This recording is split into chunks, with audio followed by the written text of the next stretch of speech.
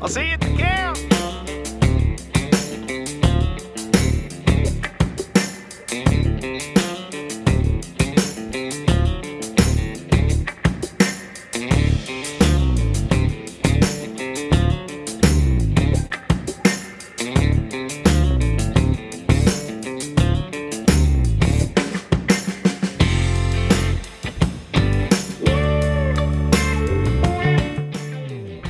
This is on C-SPAN 3 today.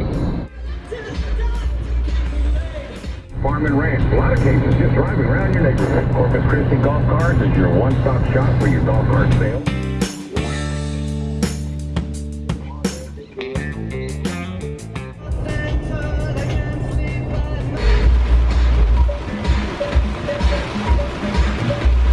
Had to just drive right through all that.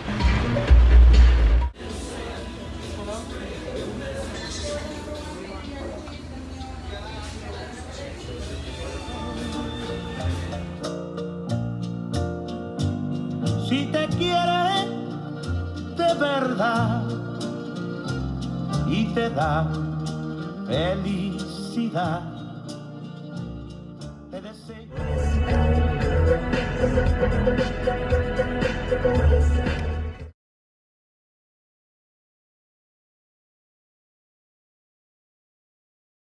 As a result, we see that it moves very, very little, and that's going from Sunday and into Monday and then into Tuesday. And as a result of that slow motion, what we expect is that there's going to be an unbelievable amount of rain over a very large area. Hopefully, the models will be correct. We're to weaken quickly here, Alex. This storm is not slowing down. It's coming on, and the worst of the hurricane is not that.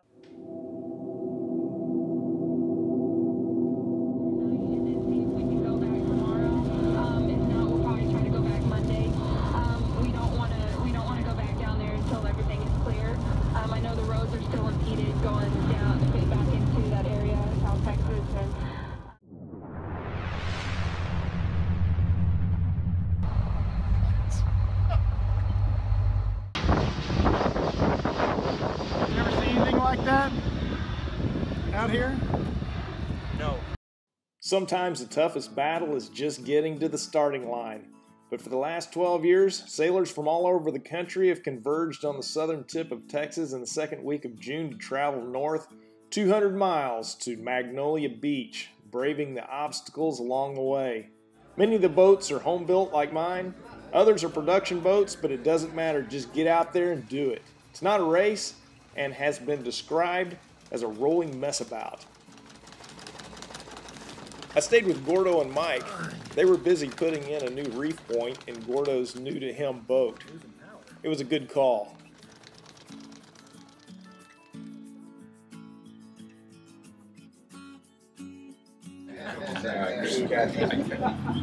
Did you each get a birdie? We can only help you if we all agree to keep our radios on 16 all day long. A lot of folks like to keep them off until they need it. But if we all did that, right, it doesn't work out. Please do whatever you want. We only have 3 rules, right? But please consider. So after Sunday morning's captain's meeting, I stocked up on groceries, checked the weather. After seeing the predicted winds, I decided to put an extra couple of reefs in my sail to start the sail out Monday morning.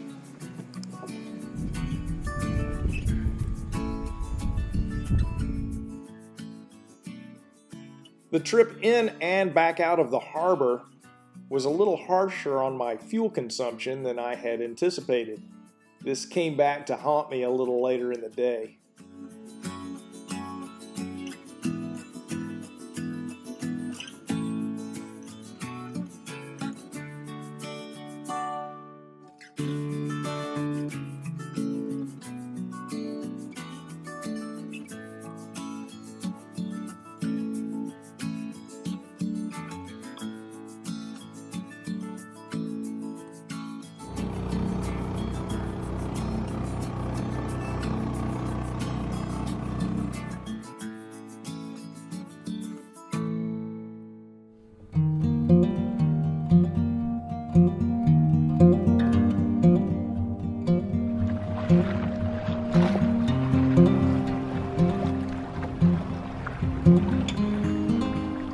so I set out with my newly installed whisker pole and headed north. Thought I was going fast until I noticed 4 miles per hour. As predicted, the winds did pick up, and I was glad I had the 2 reefs in my sail, so I rolled up my jib and hung on.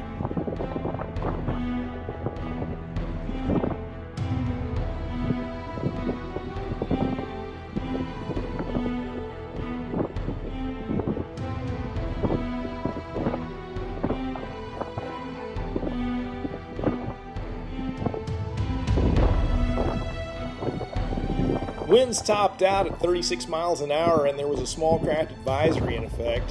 Brent and Richard, also hanging on, they were able to film when the conditions got a little worse, and I chickened out and put my camera away.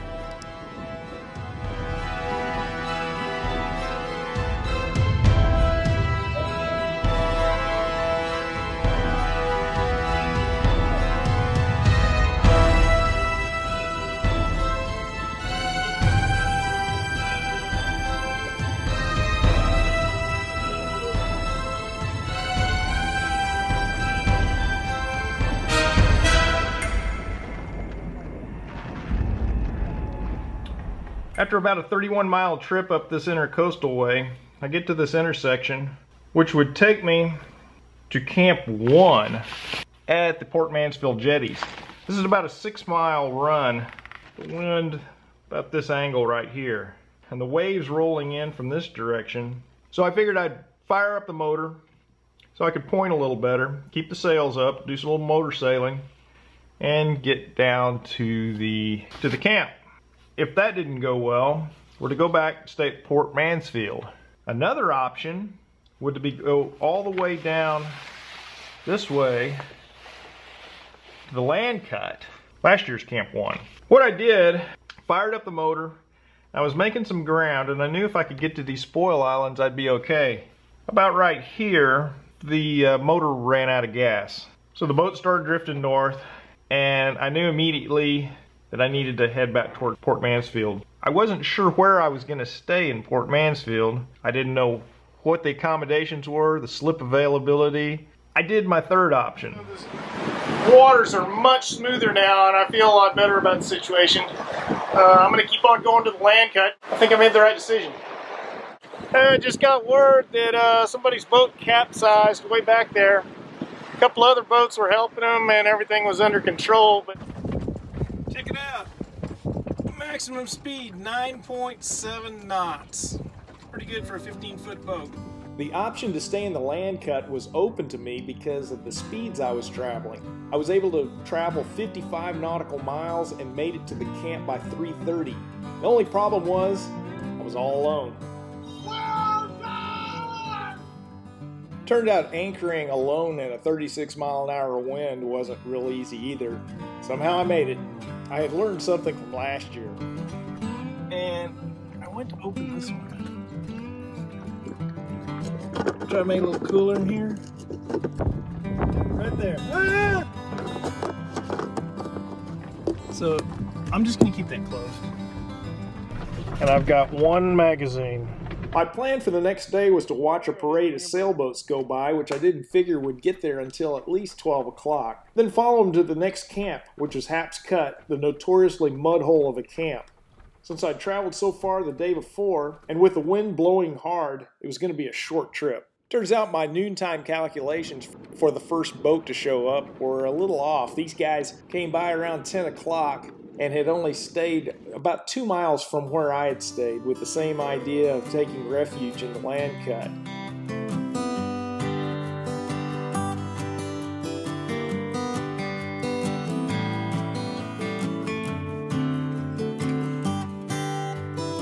Turns out this was the boat that capsized. They made a great recovery.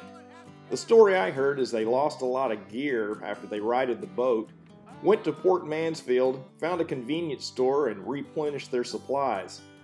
Texas 200 sailors are a resourceful bunch. It wasn't exactly the Macy's Thanksgiving Day parade, but I kind of liked it better. So after watching a few boats go by, it was time to pull up the anchor, make my way to Haps Cut.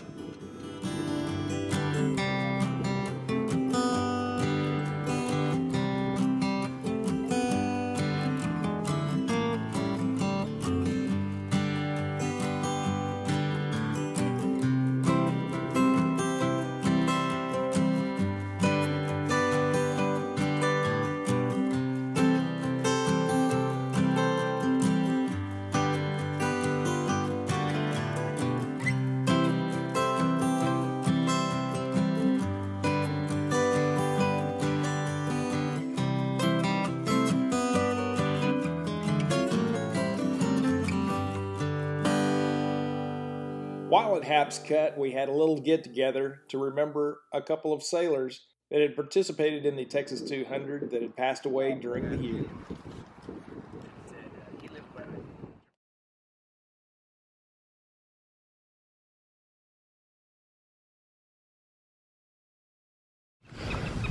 Much of the talk of the camp was about the upcoming forecasted weather. It wasn't looking good. Leaving Hap's Cut, I realized this might be my last full day of sailing in this year's 200. Report of a tropical depression, thunderstorms, rain, basic mayhem might put an end to this year's edition. The plan was to have a meeting at the yacht club at 7 o'clock that night and get the most up-to-date forecast and make decisions. Instead of using rumors and guessing, we'd be able to use state-of-the-art electronic devices that were out of range in the land cut.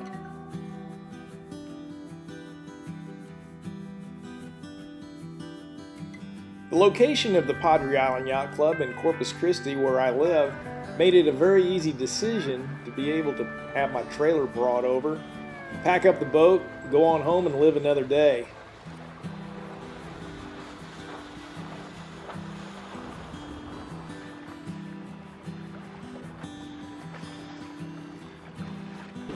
This is one of two boats that capsized on day one. This is Hello Kitty being towed in.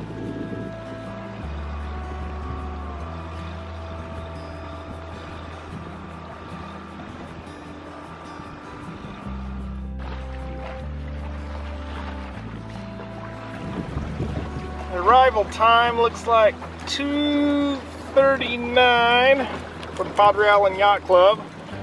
See that checkered flag there. Hopefully we can keep going. Don't know what the weather's going to be like, but we're going to have a meeting at 7 o'clock and kind of decide what we're going to do.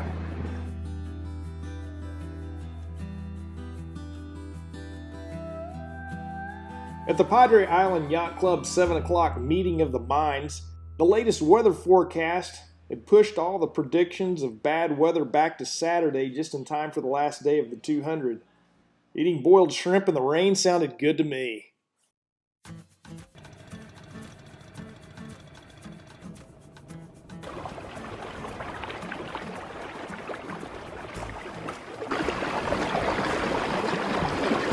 But it looks like some guys are stopping maybe to get some ice. They're sure not going to get any shrimp and fish this early in the morning. Coming up on Snoopy's Pier.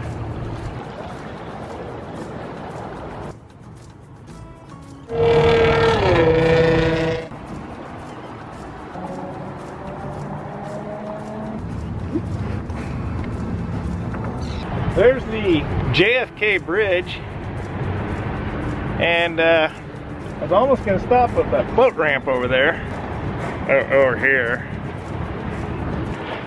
due to the weather, but after taking a look at things last night, stick around and finish up.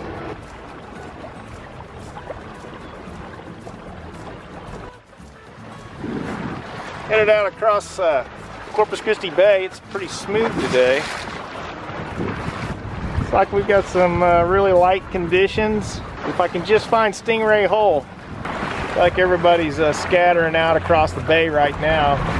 Water's pretty deep until you get to Stingray Hole, and there's a nice deep gap. But if you get north of it, it's a little shallow. Then go to the Port Aransas ferry crossing, which is always interesting, and see how it goes. All right, got some barge traffic coming straight down the ship channel, and we're trying to tack into a headwind. Then we have the Port Aransas ferry coming up. Let this guy slip by. I think we'll be all right, and we can do a tack, and we can get through here without any problem. And there's the ferry crossing. Made it. Looks like these guys behind me are going to make it too. That only took about 900 tacks. Originally, Camp 4 was planned to be at Paul's Mott, but in late April, a reconnaissance sail by some sailors determined that Hurricane Harvey had washed away a good portion of the beach and the camping space would be limited.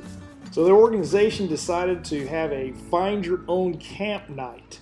Part of the day's trip included a long sail on the San Antonio Bay. The winds were blowing much more easterly in direction, which required the sails to be close hauled and on a beam reach.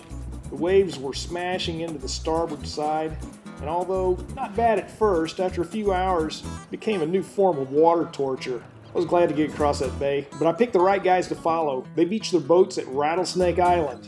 The name sounds rough, but it was bees that were the nuisance until the sun went down. Another 50-plus mile day. This one just took longer.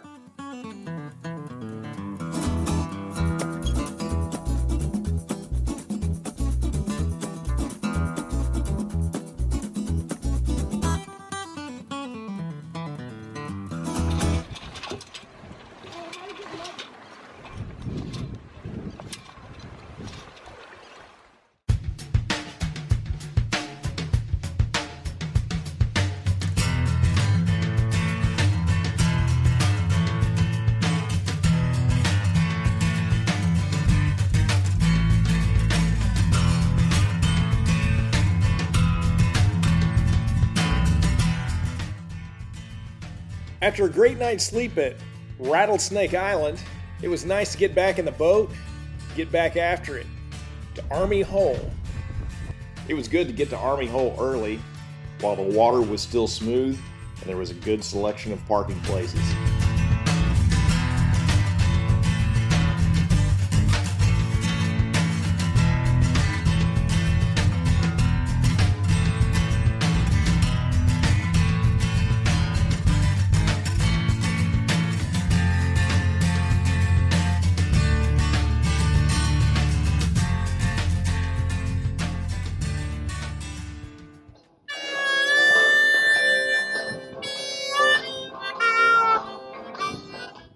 Army Hole is one of the most popular camps, especially for those that sleep in tents during the trip with a nice grassy area. I sleep in the cabin on my boat. The docks at Army Hole have a tendency to block the breeze for good cabin ventilation, but this year I installed a bigger solar panel that allows me to run my GPS all day long and a fan all night.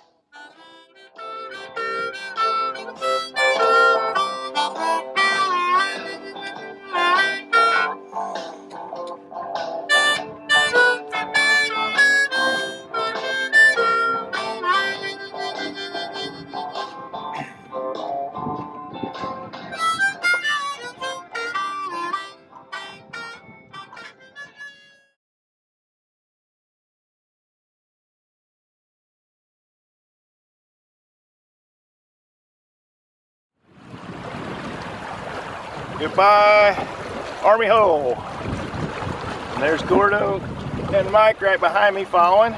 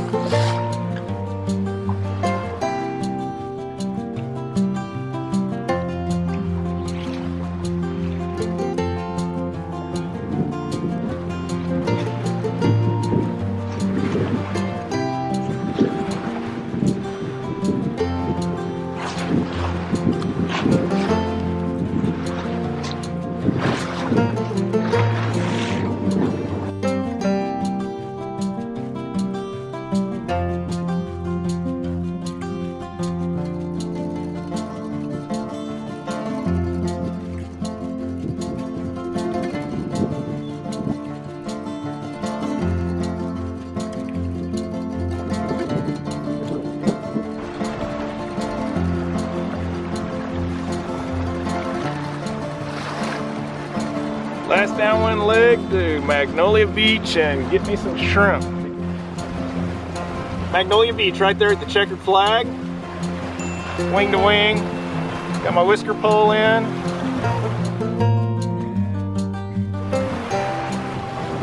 I'll make it 2 for 4. Be batting 500 now. This is one of those cases where it's not a race, but I'm really trying to catch those guys. I got the pole out, that'll help. And it looks like I'm making some ground on them. I got about an hour before Magnolia Beach, right here, right there.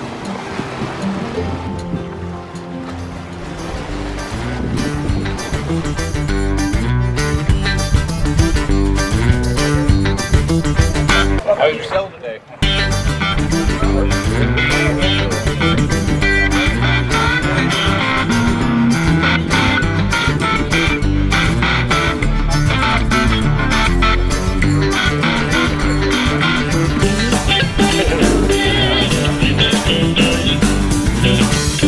Hey, I made it.